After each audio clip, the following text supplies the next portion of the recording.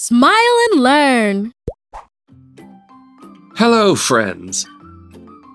Today we're going back in time to ancient Rome to learn about Roman numerals. Are you coming with? Let's go! Roman numerals are the numbering system that they used in the Roman Empire more than 2,000 years ago. But the origin of this system is even older. It comes from the civilization of the Etruscans, a group of people who lived in Tuscany, Italy, about 2,900 years ago. Incredible, right?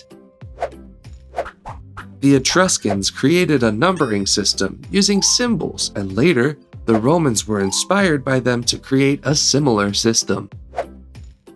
The Romans represented numbers by drawing them like sticks.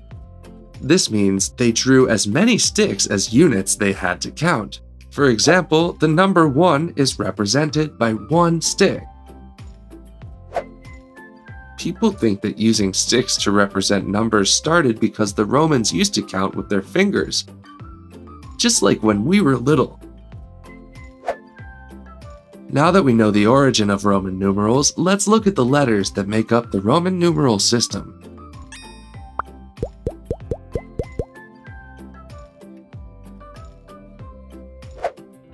The numbering system is made up of 7 capital letters, and each letter has a numerical value.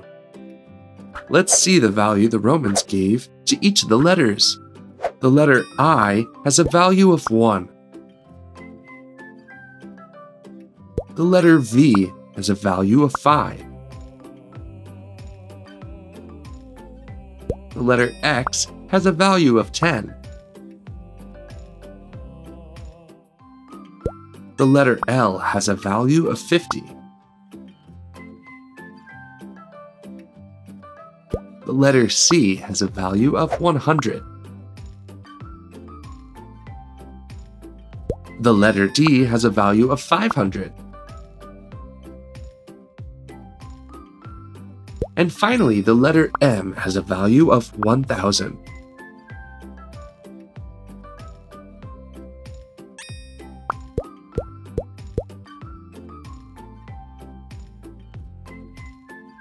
What do you think? Is the numbering system that we use today the same as the Roman numbering system?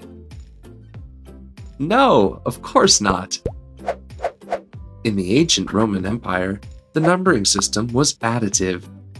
This means that each letter has a value and does not have place value.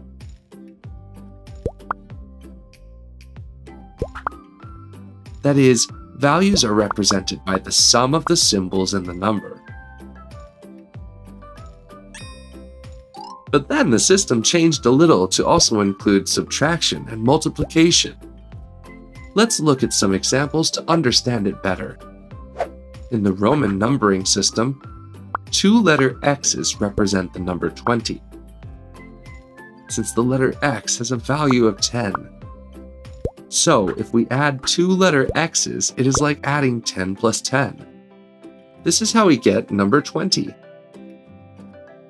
Let's see an example of how we use subtraction. In Roman numerals, the letters I and V represented the number 4. Since the I is to the left of the V, we subtract its value from that of the V. The value of V is 5 and the value of I is 1. So we subtract 5 minus 1 to get the number 4. Today, the numbering system we use is of Arabic origin. This is a place value system, which means that the value of each digit depends on the place it has in the number. And today, we still use Roman numerals for some things. Let's have a look at what.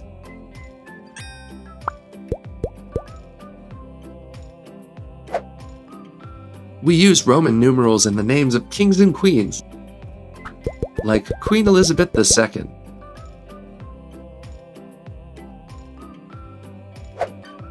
We can also see Roman numerals in the names of sporting events, like the Olympic Games or the Super Bowl. People also use them to number the volumes or parts of some books. We can even see them on some clocks. Have you ever seen a clock with Roman numerals?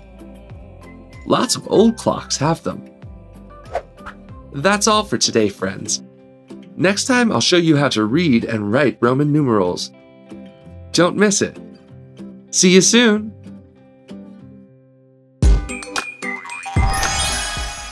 We've learned so much in just one video. Did you know there are many more videos? Imagine how much you could learn. Subscribe to the Smile and Learn educational channel to learn and have fun at the same time.